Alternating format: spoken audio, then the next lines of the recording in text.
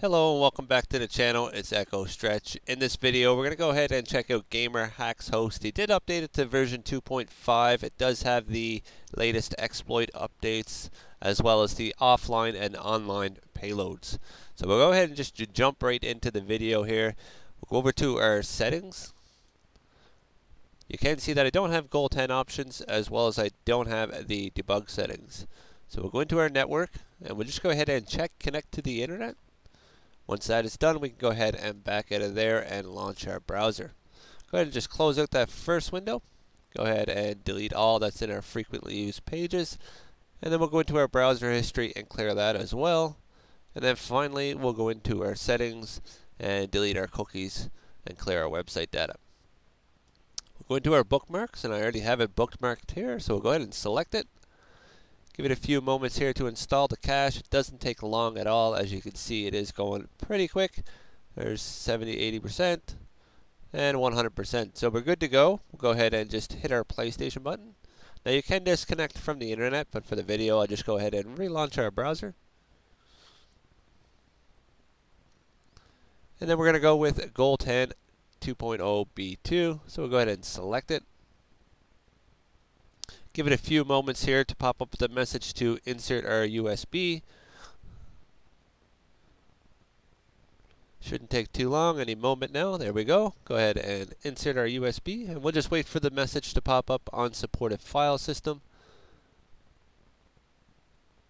Okay, so there's our unsupported file system. We can go ahead and hit OK. Okay, payload loaded. We can go ahead and unplug our USB as we won't need it anymore. And then we'll go ahead and hit OK. Okay, we'll ignore the memory error message at the end. So we'll go ahead and hit our PlayStation button. Go over to our settings. We do have the GoldHEN options now. We can scroll down. We do also have the debug settings. Okay, so let's go ahead and just back out of there. I will show you what else we can do. We can go into our browser again. And if we go down to the bottom here, we select here to load the other page. All your game mods or mod menus do come up, as well as the Linux mods. They're all there as well. So let's go ahead and just return to the main page. Go ahead and hit our PlayStation button. We'll go over to our GoldHEN options. Go ahead and enable our FTP just to show you that it does work, as well as our bin loader server.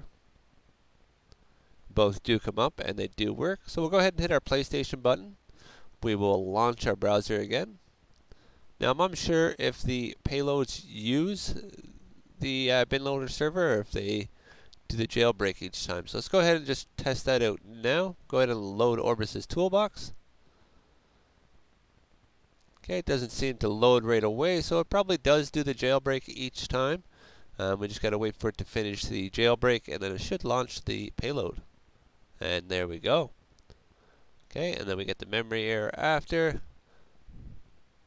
Okay, let's go ahead and launch another one. Let's try FTP just to give it a go.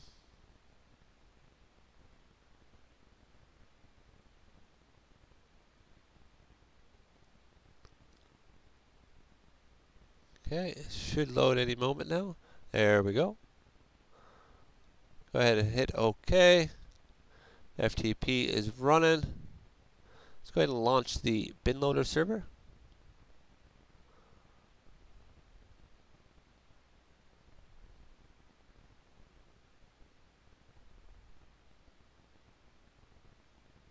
Okay, not enough memory. Yeah, okay. Let's go ahead and just back out of here. We can see that our Orbis's toolbox did load. Our settings should be up, and we should be good to go with anything on there. I'm going to leave the video at that, guys. You guys can go ahead and check out the host. If you're using Gamerhack's host, go ahead and just update it to the latest version, so that way you have the latest exploit as well. But yeah, if you did like the video, go ahead and hit that like button. And if you're not subscribed already, go ahead and hit that subscribe button. It really helps out the channel. And I will see you guys in the next video. Thanks for watching.